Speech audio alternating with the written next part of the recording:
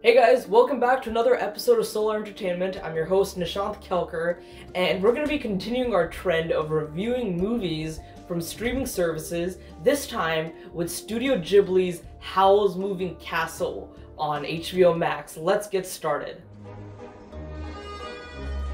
From master filmmaker Hayao Miyazaki, the director of the Academy Award-winning Spirited Away.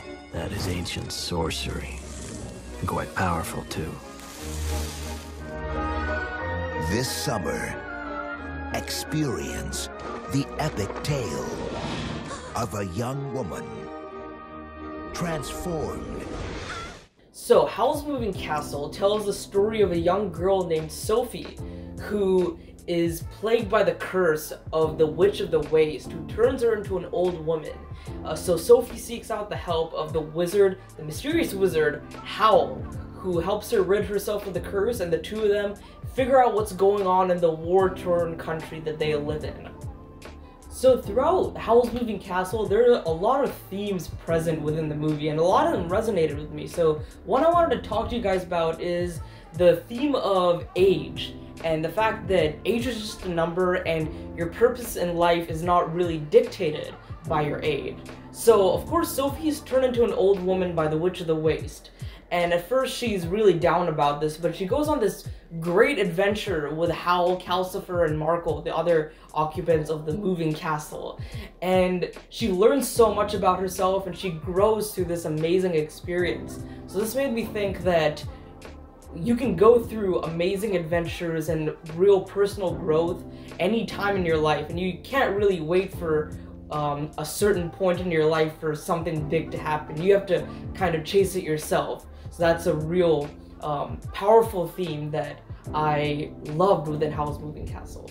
So another theme that resonated with me was the theme of love and family and acceptance. So in the beginning of the movie, Sophie doesn't really have that strong of a relationship with her real family of many sisters and her mother. But when she meets Howl, Calcifer, and Markle, she develops a really strong connection with them, and that made me think that your real family doesn't have to be the one that you're born into. It can be anyone else, your friends or anyone else in the world that truly accepts you for who you are. And that was a real prominent message that I found within the movie, that Sophie's friends outside of her family really accepted her for who she was and truly loved her for that, and that resonated with me a lot. So another thing I really liked about this movie was the character of Sophie herself. So in the beginning, when we meet Sophie, she doesn't have a lot of self-esteem. She's very to herself and not very outgoing as most of her other sisters are.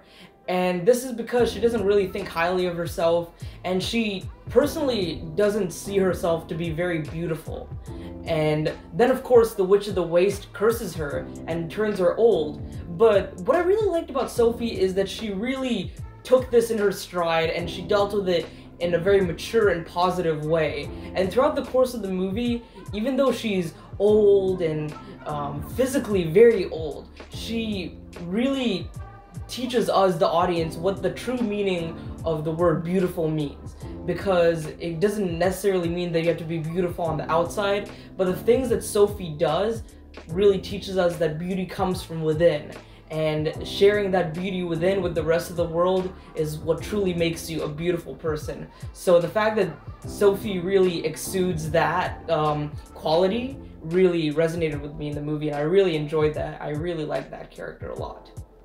So the final pro I'm going to talk about with this movie is the animation style and the character design within the movie. So the animation style and the character design is very reminiscent of all the other Studio Ghibli movies that are out there. It's got that significant and very signature artwork that is done, and it's very colorful. To me, That's what really stood out to me. And a lot of the character design is very reminiscent of what that character really means and what that character expresses.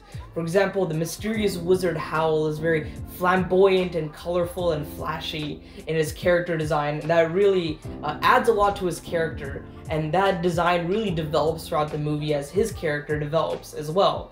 And I don't want to give too much away with that, but I really enjoyed how the character design and the animation kind of told its own story. So my only real downside of this movie is sometimes it can be a little hard to follow on your first watch. There are some parts of the movie where there are dream sequences and visions and you don't really know what's reality and what's not. But after a second viewing, once you come back to the movie, you kind of understand it a little bit more with your first viewing under your belt. And another thing is that there is some exposition and character backstory elements that are quickly glossed over in some parts of the movie, but that's a small little nitpick that didn't really detract my experience in the movie too much. So overall, Howl's Moving Castle is a very heartwarming and wholesome movie. It's got very great messages and themes about purpose in your life, about how age doesn't matter, about love and family, and what the true meaning of beauty is. It's got amazing characters and amazing animation character design within the movie itself, and I give it an 8.5 out of 10. You guys should definitely watch this on the new streaming service HBO Max. And along with Howl's Moving Castle, HBO Max has the rest of Studio Ghibli's catalog, which you should definitely check out as well.